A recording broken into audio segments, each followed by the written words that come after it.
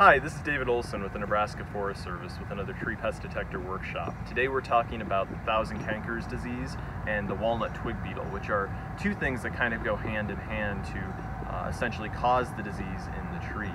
The thousand cankers disease is actually the fungus that is present in the tree, and then the beetle itself, the walnut twig beetle, is what's vectoring that disease into the tree. Now, this beetle is actually thought to be native to the American Southwest. The problem is that it attacks mainly black walnut, which is the species more commonly found in the eastern United States.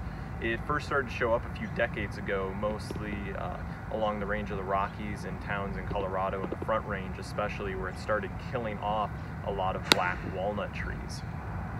It's sort of like Dutch elm disease. We think of Dutch elm disease and how there's a few different bark beetles that vector that disease, and when it gets into the tree it causes wilting and clogs the vascular tissue very quickly. Now, thousand cankers disease is a little bit different.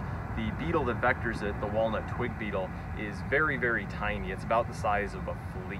So an extremely tiny insect, and like all bark beetles, they're going to be burrowing in just underneath the bark of the tree.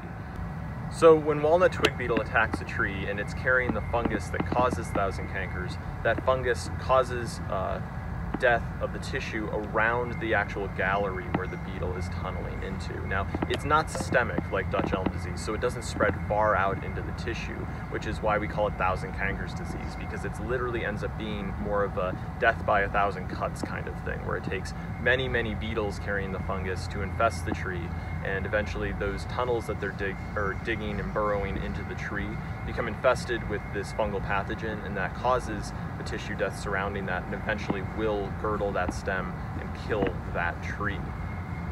Now, when we're looking for thousand cankers and walnut twig beetle, there can be a few things that we're looking for. It's important first to note that just last year, walnut twig beetle, the insect vector that can carry the thousand cankers disease, was first discovered in the state of Nebraska. It was discovered in a trap by the Nebraska Department of Ag outside of Gering, just south of Scotts Bluff. At this time of this filming in 2020, there are no known cases of thousand cankers disease within the state, although survey efforts are ongoing for that. Because remember, we need both the beetle and the fungal agent present in order to confirm the disease in the actual tree. Now, when we're looking at trees, what we're generally looking for, it's kind of similar to a lot of our other pests that we're talking about. We're looking usually for more of a decline in the canopy of the tree. As I mentioned, this will take many, many beetles infested with the fungal pathogen to actually kill the tree and kill off branches. So usually it'll be a slower decline in the tree. You'll start to notice a decline in usually a walnut tree, a black walnut, like I'm standing next to. And what you also might notice are flagging branches. Now, when we mean flagging branches, we mean branches that might be turning yellow or brown, sticking out from the rest of the tree. The prime time to see these is going to be late summer, and because the beetles, if they're present, are going to be killing off that tissue once we get into the hot, dry period of summer, and if that fungus is present, actually causing death in the tissue in the branches, it's eventually going to cause that branch to sort of flag and turn yellow, usually in late July, early August, any time in there. So that can be a prime time to go out and look at walnuts and see if you see any branches flagging. Now, just because you see a branch flagging doesn't automatically mean that it's thousand cankers or even the beetle that could potentially be carrying it. It could be something as simple as a broken branch, rodent damage, or something like that. So you'll always want to get a closer look at that branch to see what's actually causing it. But that can be one of the main things to look for when you're looking for thousand cankers disease. The other things to look for when you actually get close enough would be the galleries and exit holes of the beetles themselves. Now, as I mentioned, these beetles are very tiny. They're about the size of a flea. So the exit holes are going to be very, very small. They're going to look kind of like little shot holes in the bark or the branch, and that will indicate that there's some bark beetle present. It won't necessarily be the walnut twig beetle, but it would indicate the presence of some sort of bark beetle. The other thing that we can look for are the actual tunnels and the fungus associated with that. It'll actually cause the tissue to become discolored around where the galleries are. If you get a branch that you're suspicious of, you can peel off with a knife just that outermost layer of bark, and instead of being green, you'll instead see tunnels that are sort of become discolored, and you'll see the necrosis and the dead tissue around those galleries turning a brown or even black color.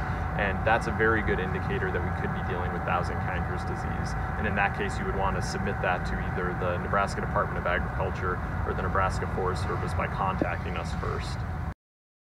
So the main host of walnut twig beetle and the thousand cankers disease of concern is going to be black walnut, which is widely planted as a street tree in Nebraska and can also be found in some wild locations. Black walnut's a pretty easy one to identify. During the winter, it looks a lot more bare than other trees just due to its branching habit, but there's a few characteristics we can use right now during the growing season to identify it. First, what you'll notice is when you look at it, at the actual branches, if we remember the mnemonic device mad bucking horse for opposite branching, this is not opposite branching, this is alternating branching, so the branches are coming off at kind of at alternating points from each other. They're not like a mirror image, so we know right away this is not a maple, it's not an ash, it's not a dogwood, it's not a buckeye, and it's not a horse chestnut. So when we get closer, we see that the leaf scars also are very distinct on this. The leaf scars will sort of resemble monkey's face is kind of the best way to look at it. It kind of has two eyes and a mouth if you actually look at with the leaf scar where the leaves came off. And the leaves are these large compound leaves. So this that I'm holding is actually a single leaf, and all of these are individual leaflets. And you'll notice that the leaflets here are pretty much opposite. Now, this could be confused with something like a pecan or a tree of heaven, but there are a few things that you can use to distinguish this. First of all, tree of heaven, as we discussed in an earlier video, would have the little glands at the base of the leaf, which this does not have. These look like they've had some sort of herbicide damage or possibly frost damage when they were first leafing out. And pecan as well, a lot of the hickories that are not pecan will have many fewer leaflets than this, and even pecan usually isn't quite this large. Now, the other really big characteristic of walnut is that it produces a very distinct smell. If you crush any of the leaves or the fruit or anything like that, it has a very distinct kind of pungent smell. I'm not really sure how to describe it, but if you smell it once, you'll probably not forget it. And that's actually quite unique to walnuts as a whole. As you'll see on this tree as well, it's also producing the distinct fruit.